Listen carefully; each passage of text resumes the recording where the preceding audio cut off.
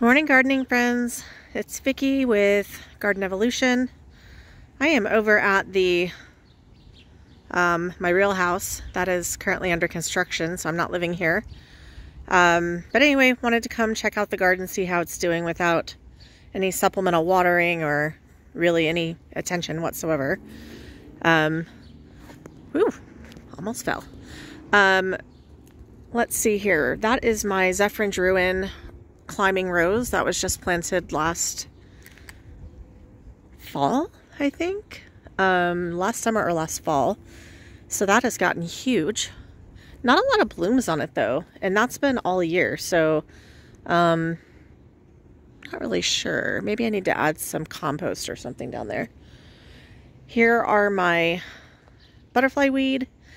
I think this is the swamp variety. This is my first year growing butterfly weed, and I bought multiple types, so I'm not an expert on that, but this is definitely some sort of butterfly weed right here. This is a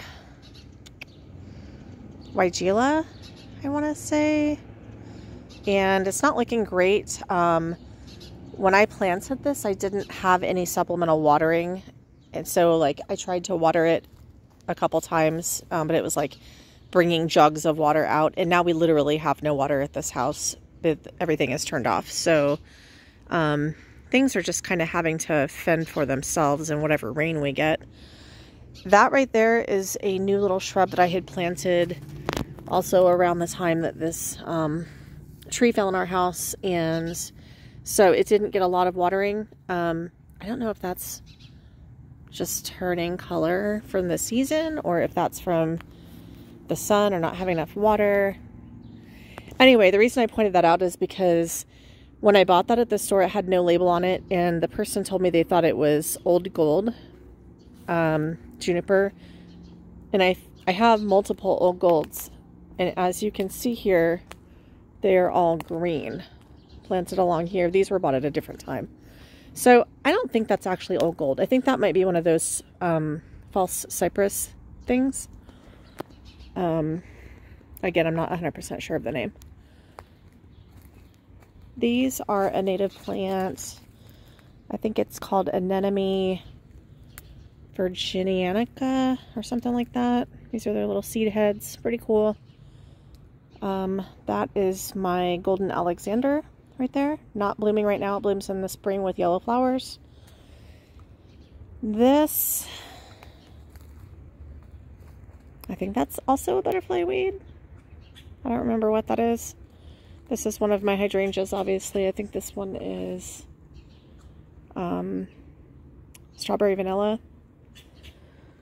So here's one of my two Rosa Sharons, and it still hasn't bloomed. And last year when I bought this, okay, so you know how we can all be fooled. We buy things at the garden center and they're in bloom at a certain time of year, and then you plant them and then they don't bloom until a completely different time of year in the following season. And that's basically what's happened here. So when I bought this last year, I'm pretty sure it was like May or June, and it was blooming, and it bloomed all the way until, you know, freezing weather. And here we are in the beginning of August. I think it's like August 8th or 9th. And this sucker still has not bloomed.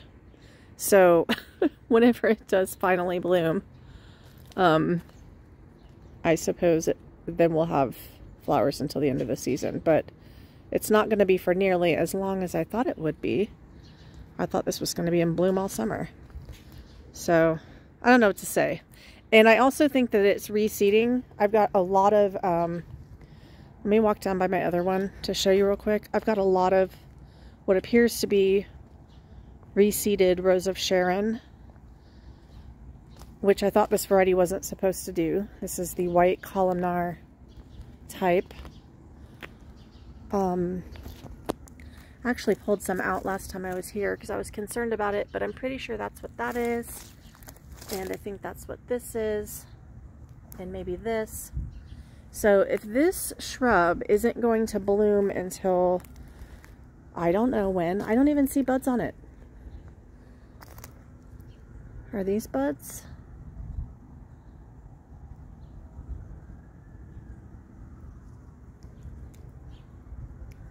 But anyway, if this isn't going to bloom until like late in August or something, and then it's going to reseed everywhere, I don't even know that I'm going to keep this in my garden. All right, I got to find my dog. Let me pause for a second. Okay, I had to put her on the leash. She's wandering off.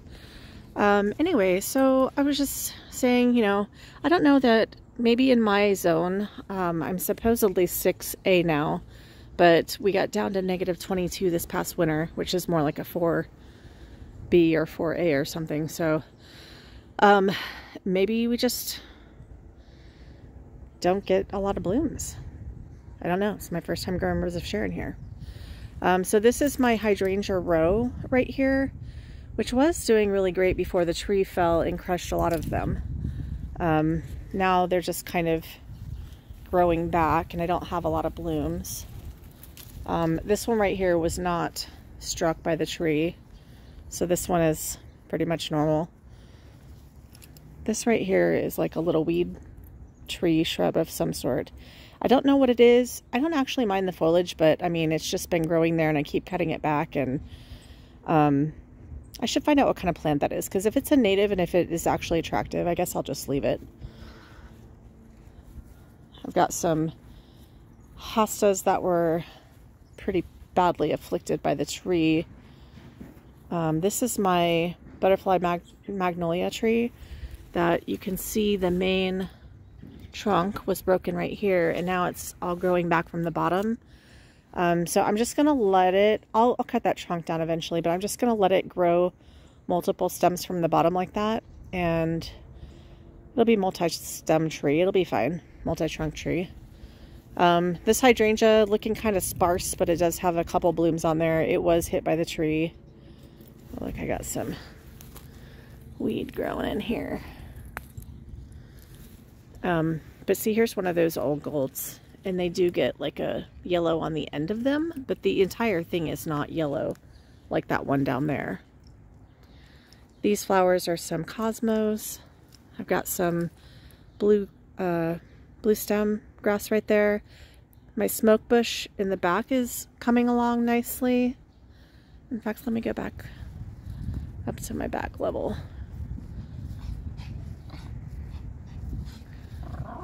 I've got to pull out this shrub right here. I think this was a different type of weigela, or God, I can't even remember, but whatever it was, it planted it like right around the time the tree fell, and I didn't have water to continue watering it, so it's not doing great. This is my ruby slippers oak leaf hydrangea. It's just a baby. Now that I put this path in, I'm actually going to move this back next year once we have water again. I'm going to transplant that probably to where that shrub is, so that it has space to grow in and not be right next to the path. I've got a little lime right here. That one's probably going to have to get moved back a little bit too. Maybe if I end up taking out this Rose of Sharon, I might just move that little lime back into that spot. This is a mini Mauvette hydrangea, an arborvitae. There's my smoke bush closer up. So I think in my last video I showed this, and it had been hit by the tree, and it was probably this size before the tree hit it, and then it broke it down to about, I don't know, maybe a foot tall. Oh, look, I got a broken branch here from something. I don't know what did that.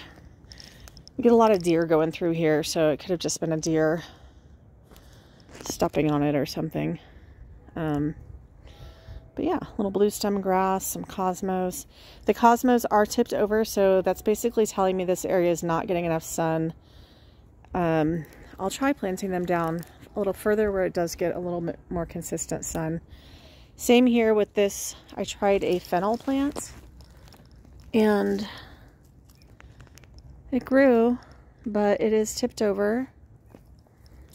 I was trying to do that to add, you know, more pollinator stuff. There's my iris. This is one of the iris beds that I had planted before the tree fell. It got a little damaged. I didn't really fix it, to be honest, so I'm just kind of letting it do what it's going to do. Right here in front of us, this is a, what is it called? Japonica. Ah, shoot, I forgot the name of it. It's a really cool plant though, but it's not a native. This one, what are you? Oh, I think this is a PG hydrangea.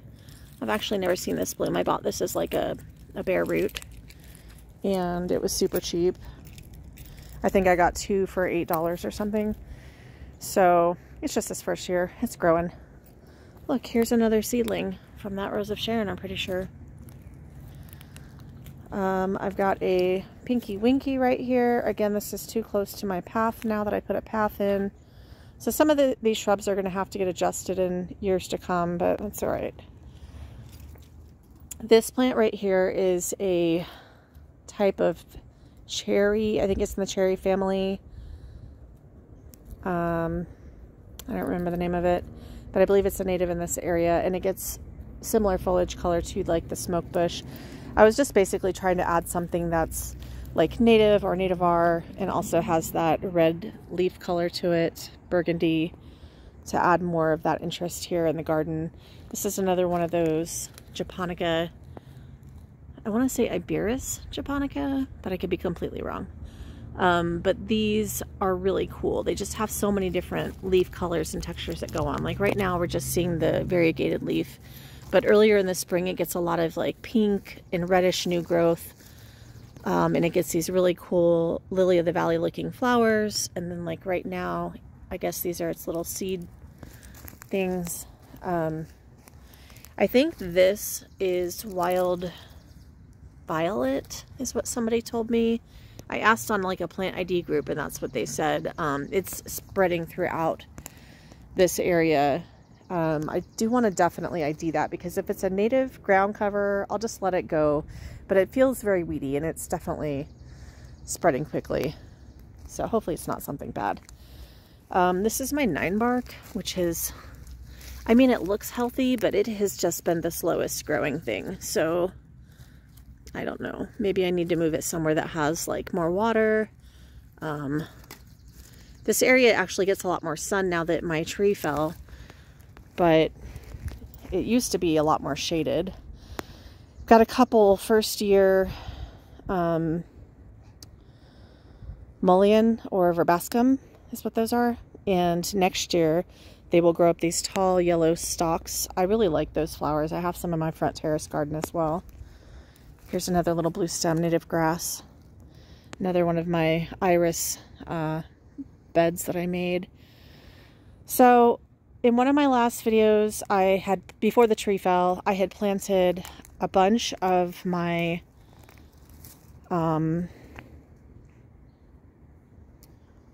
plants that I grew from seed. They were, God, I can't, my mind is not working well today. The tall ones that are kind of bell-shaped. Oh my God, what are they called? Oh, I can't remember. Oh my God. I'll try to put the name of what I'm talking about in here. But anyway, I must have planted like 15 little groupings along this pathway of this plant that is a biennial. The first year it just grows green, you know, growth, and then the next year it shoots up the tall stalks, and they're really beautiful, and then they self-seed around. And anyway, the point is that I don't think any of those made it, because right after I made that video where I had planted all of those seedlings out, the tree fell on my house and I was not able to water any of those seedlings. And so sadly, I'm pretty sure that none of those are going to be coming back next year or anything, which is just really unfortunate. But, you know, that's just the cards that we were dealt. And most of my garden was spared, and most of this stuff will come back bigger and better next year. So I'm just trying not to be sad about stuff. This is my lace cap, Invincible lace cap, and it's already kind of going green and done for the year, but I still like the look of these little seed heads or whatever those are. This little thing right here is a hydrangea. I think that one is a ruby. Yeah, this one.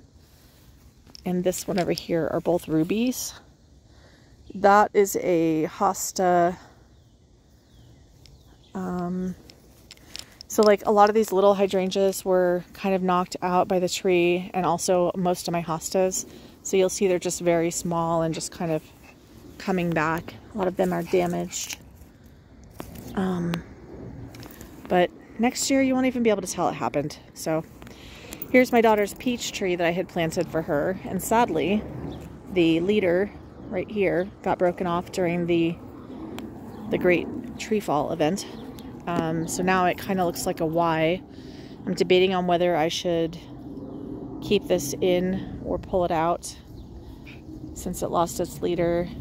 Like, I feel like this butterfly magnolia is going to grow up and be beautiful as a multi-stem trunk tree, so it's not going to really matter. But I don't know about that peach tree. If anybody has any advice, let me know. I have some random daylilies planted in here. I liked the idea of having like hydrangeas and hostas on this bottom row, and then having a little higher, because this is a terrace. There's a rock wall in here that's kind of buried right now behind my mulch, but eventually you'll see more of that rock wall. But anyway, I wanted to have like in between the path and these lower level hydrangeas and stuff, I wanted to have various plants that would kind of pop through and above and be pretty, like daylilies and just other various flowers. But the deer love to come through this garden and eat all my daylily heads off. So I don't know that this is going to be a place where they're going to stay. I don't know what this native plant is, but it's really cute. These flowers, they have ants all over them, and other little pollinators are flying around. And then if you look really close at the flowers, you can see that they have kind of this pink and purple striping on the inside of them. I mean, really cool. Foxglove, that's what the name of the the plants that I planted by seed that I was trying to remember, that I planted like a whole ton of them. And then I wasn't able to water them, so I don't think any of them made it. That's what I was trying to think of. It's foxglove. So anyhow, this is how the hydrangea garden is doing. It used to be what I considered a part shade garden. It is early morning right now, so the sun's not fully up, but once the sun gets up higher, this whole area is now in the sun because that tree is no longer shading it. So hopefully all of this stuff can adjust. I think most of my hydrangeas can adjust to the amount of sun they're going to be getting, so it should be fine. This is the east side. This area is under tree cover. And so this area here in the front is really, truly what I consider my shade garden. I have lots of hostas. I've got some, that big chartreuse one is a Aurelia Sun King. I love that plant. It dies all the way to the ground and then comes back bigger like that, like every year. I just love it. I've got some heucheras in here.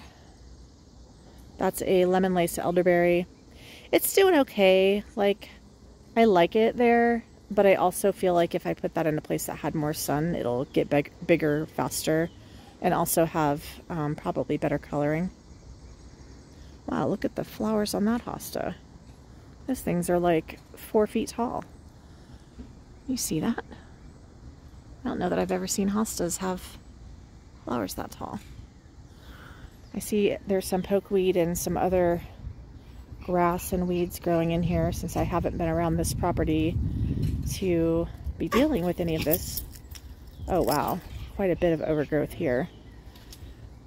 This weekend I will try to come back and clean this up quite a bit because this is looking pretty bad. But that's what happens when your garden is completely neglected. Let's check out, oh my god, look at this mess. Look at all this grass.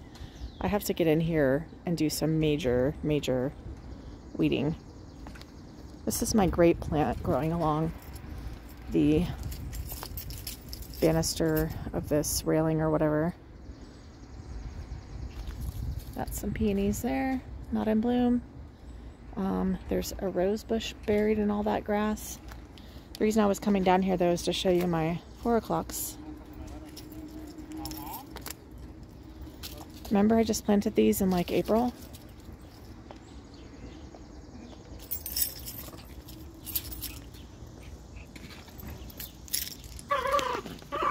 Secret, stop.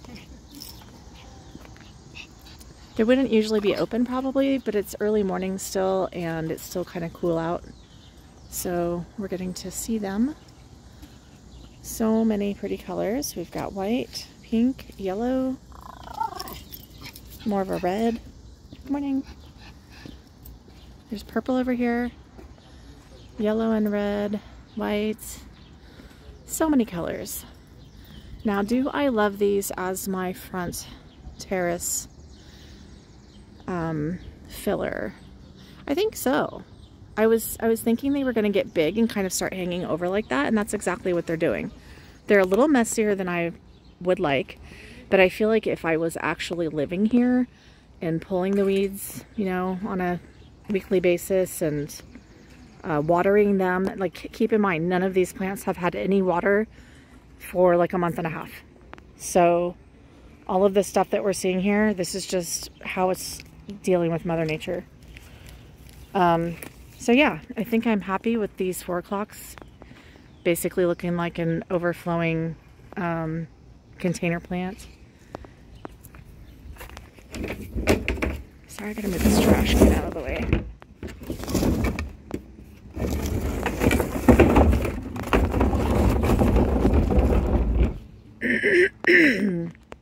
Once again, my potato vines got huge and I wanted them to cover up all those cracks in my concrete, which they have done magnificently. Okay, once again, I am astounded by the number of pollinators that are on this oregano. This is regular garden oregano that I bought last year, and I planted it last year. I never cut it back or anything, and this is what it looks like now. And I've never seen so many different kinds of bees, ants, wasps, flies, so many different kinds of bugs constantly flying around. Any other plant that I've planted, this has by far been the most so far. So I was like, is this a native? It's not a native. But apparently a ton of our native insects still utilize it. So I will definitely be growing more of this. Like, look how pretty that is. That's just regular garden oregano. It's not even the fancy kind. I'm going to plant more of that in probably several places in my yard because I love the fact that it brings the pollinators, and I like the way it looks. So that's a winner. My geranium is growing, but I think it's getting shaded out. It's like, this is the geranium right here. And I think it's just really getting shaded out by both this oregano and also my potato vine. So I might need to come in here and clear out some stuff just to give it more help. Even this Artemisia, like, it's starting to get buried a little bit by some stuff next to it. These leaves.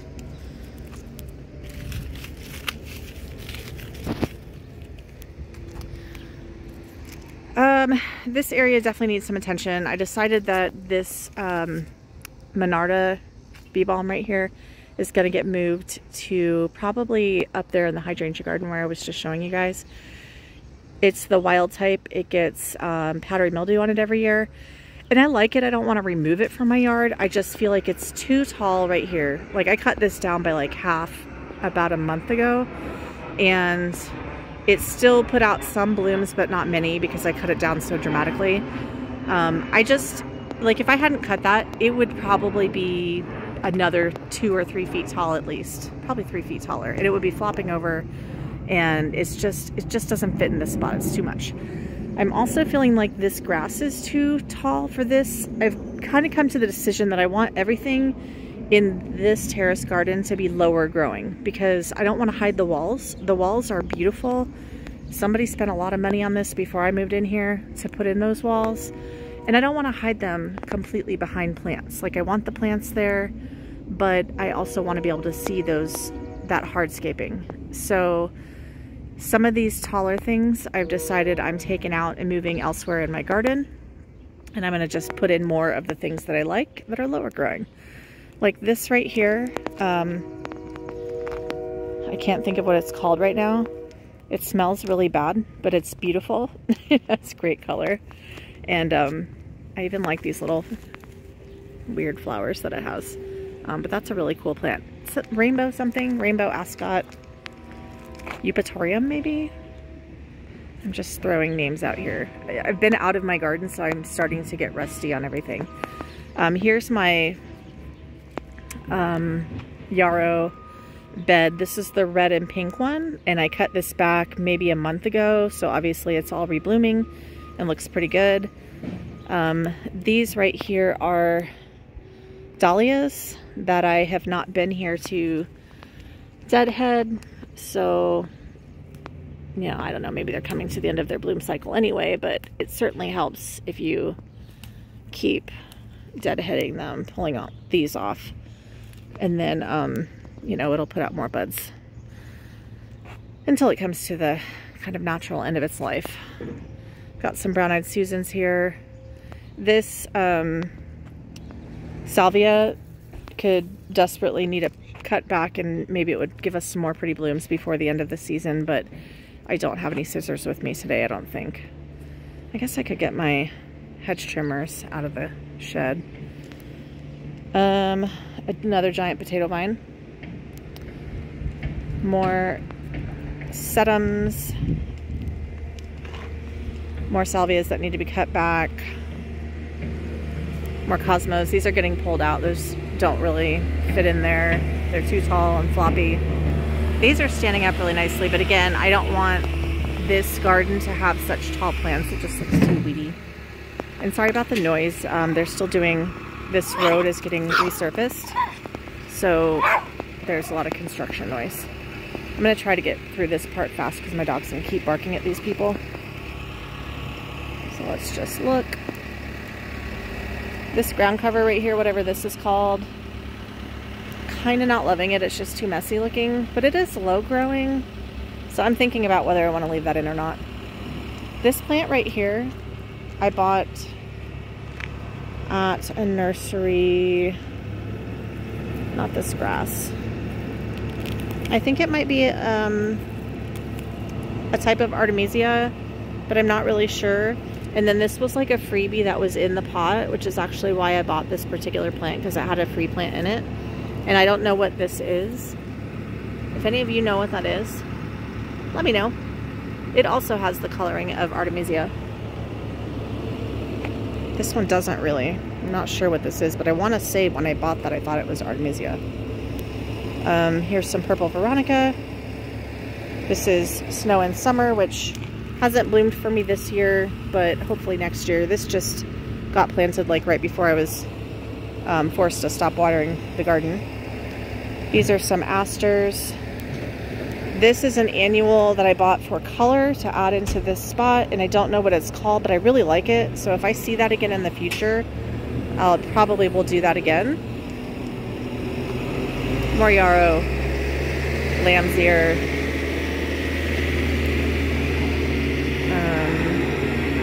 That's just regular garden sage down there that I planted last year. I didn't cut it, or no, I did cut that back so it didn't bloom, but it kind of looks like a little shrub. I really like it. So I think every year I will cut that back after winter because it looks really bad. Like when the winter kills all of this foliage, it does not look good.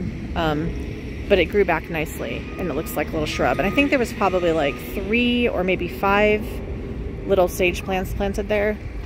It's kind of swallowing up this lamb's ear, so I need to move that one. I'll probably actually divide all of these lamb's ear in late winter, early spring. Here's another Artemisia that I have that's kind of starting to get buried, so I need to move some things. That's one of the reasons I came over to the house today, was to see if there's anything that I can move before the construction people really start on the house. And I'll show you the area that I'm talking about. It's not out here. Just ignore my second terrace. All of that grass and everything was supposed to be dealt with this year, but then the tree happened and I have not been able to get around to that. Oh my God, they put in steps. That did not used to be there. How adorable. Look.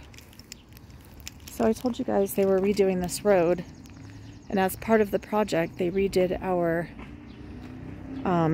curb, which needed to be fixed really badly, so I'm so happy about that. But they just added in these steps, and those weren't even there before. I love it.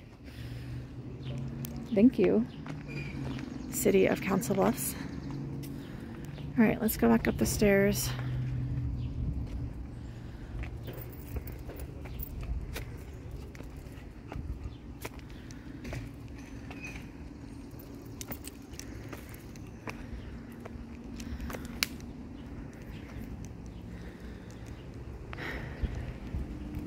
I'll show you my roses real quick before we move on.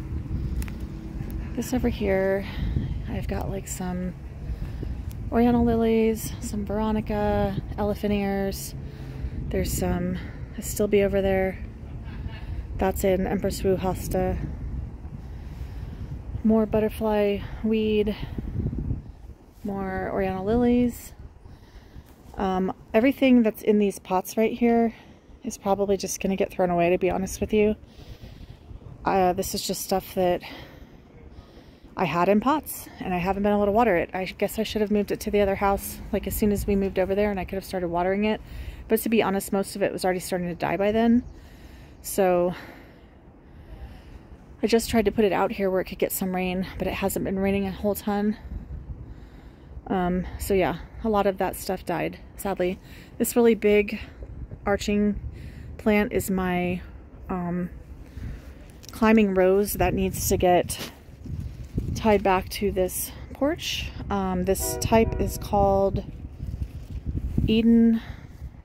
I think it's Eden Climbing Rose. It's got a really huge pink bloom, but they're not blooming right now. And this one right here is the same. So I want those to be going on my railing like this. And I can see that I really need to do this one, otherwise those stems are going to get so stiff and they're not going to bend easily. Some dahlias here that have collapsed. I did not stake those. I should have.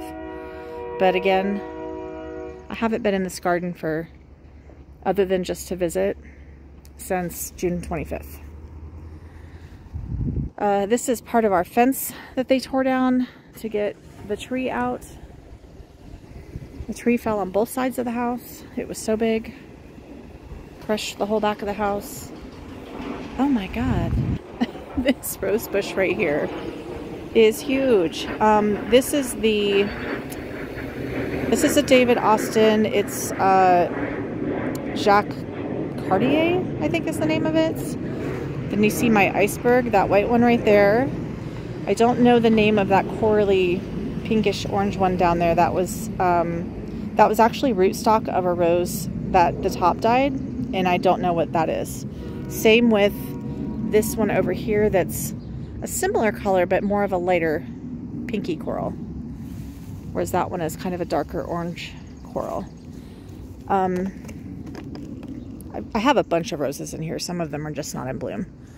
This one right here is the one I bought myself for Mother's Day. What is it called? Raspberry Cupcake. This rose has the most amazing smelling blooms when it does bloom. I mean, I don't think I've ever smelled a stronger smelling rose, but I am new into growing roses, so I'll get back to you on that. This one right here is Distant Drums, and it's only, really its first year. All of these roses got put in like last fall. So here's a newer bud, and here's some older ones. I just want you all to remember that none of these have been tended to because of the tree, and I haven't been here to help them. That is another David Austin rose. This is the Lady of Shalott, something like that. Coming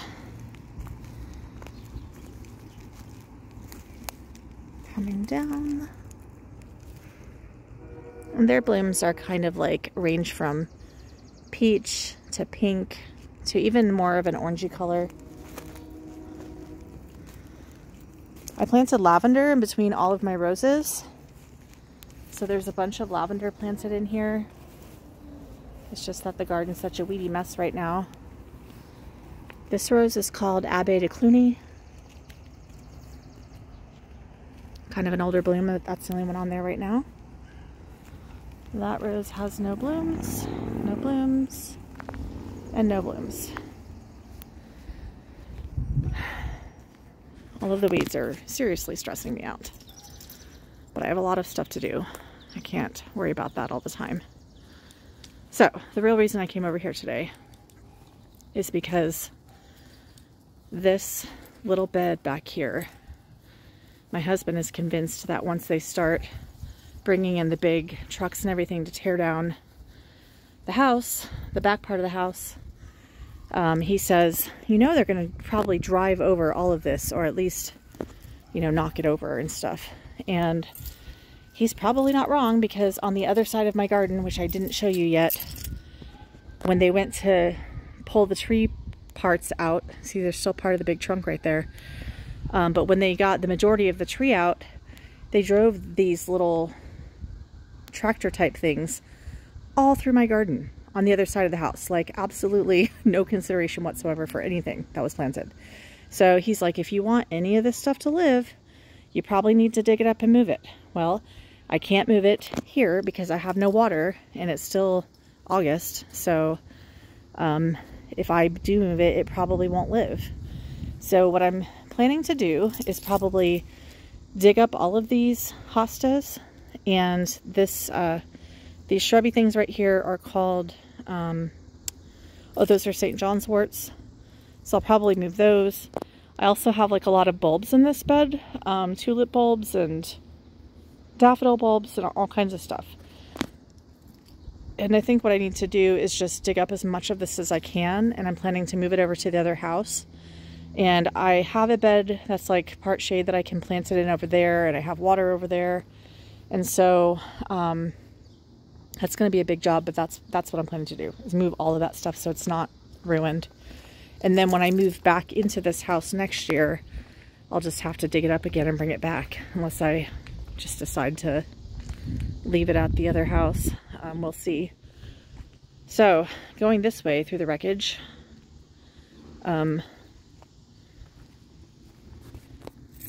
it's just, you know, it just looks terrible, but just keep in mind all of this stuff's going to be removed soon because they're going to start tearing down this house. Those are my two giant ferns that I haven't moved yet because I just haven't really known what to do about it. But see, this is the side garden. I had all kinds of stuff planted in here, and they drove through here with their little tractor things to just completely ruined my bog garden. Like, you can see parts of it over here are still intact, but over here, all of this destruction was not from the tree. I mean, the tree did fall in this area, but this, all of this stone and everything is from their tractor things driving over my hardscaping, and it, by doing that, it like smushed it all into my garden beds, like just pulverized some of these stones over here. And so if I don't want this to happen to the garden on the other side of my house, then I probably need to move whatever is in there, you know.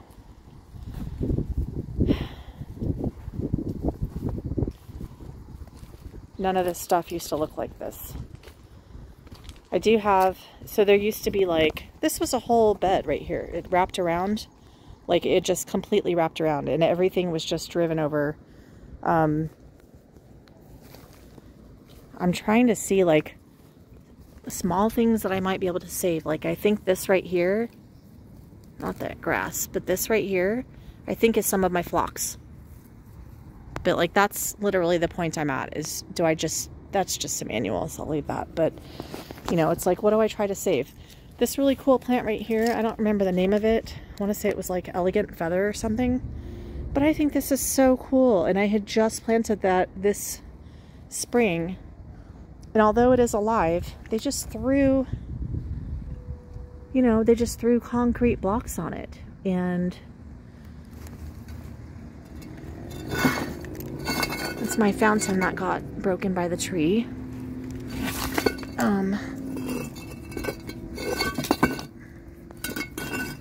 But like this plant right here, this is another thing that I would like to come back next year. And so I'm asking myself, do I need to move this so that they don't destroy it? This is my black lace elderberry bush. It wasn't hit by the tree, but it does appear that it's been a little damaged. This right here is, what is it called? Gara. This plant with the red kind of leaves and stuff, it's buried in grass right now, but that's a really beautiful plant when it is growing. Here's another geranium, I think. Yeah, this is a geranium that I had transplanted over here because it wasn't doing well where it was before. And then of course, right after I transplanted it, this crazy stuff had to happen. Oh great, it's growing through a hole in this, so there's no way for me to not hurt that. Okay. But, I mean, the plants are doing the best they can, but they're just definitely not getting any help. So there it is. That's what's left of it. I don't even know if I tried to transplant that, if it would live. Okay guys, this is a long video. I better end it here. But I just wanted to give you an update on how things are going over here at my real home that I'm not living in right now. My garden's totally neglected. But there are still some pretty things happening, and I know it's putting a lot of growth for next year. At least the roots are growing, and next year everything has a new opportunity to be beautiful again. So that's what I'm looking forward to. I'm just wishing we could fast forward through winter and through the house being rebuilt and come back home and be in my garden again. All right, well, take care. We'll talk to you next time.